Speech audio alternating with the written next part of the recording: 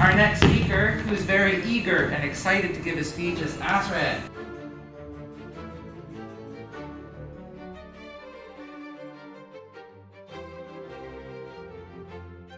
Hello, my name is Asrith. My first class was the turtles class. I played with a lot of toys. After finishing the turtles class, I went to the seals class. I remember we had a show and tell. One day I brought a stuffed chimpanzee.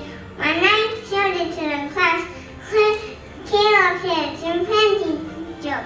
That was a silly thing to do. My last class was the Blue Dolphins class. I remember we went to Onion Park and we found pine cones.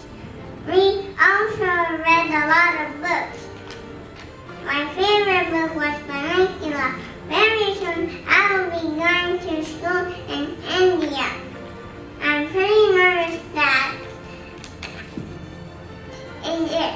I guess goodbye everyone.